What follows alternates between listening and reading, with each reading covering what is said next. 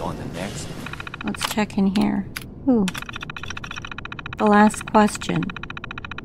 I know this sounds insane, but do we need to ask the last question?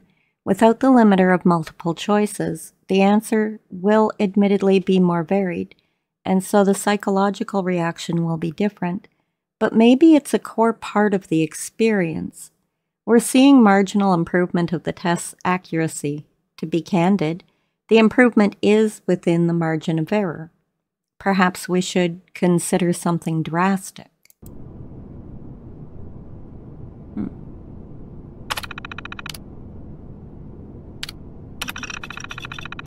Red herring. For what it's worth, I agree with you. Question 4 was always Montgomery's baby. I think question 4 is a red herring. We don't have a monopoly on detecting synths. In the Commonwealth, people trip up infiltrators all the time, based off their imperfect behavior and memory.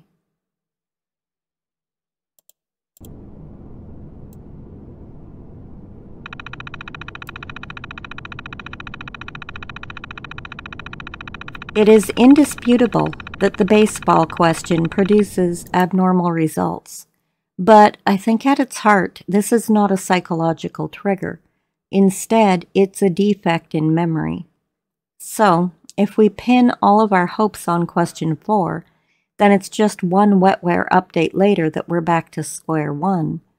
I know you dismiss my insistence that Q3 is the key, but if we have more sophisticated monitoring of test subjects, EKG, pupil dilation response time, then the subliminal data would speak volumes.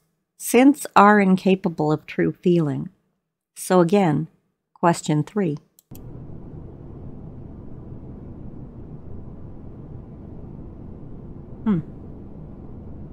Interesting. Montgomery. Chambers surely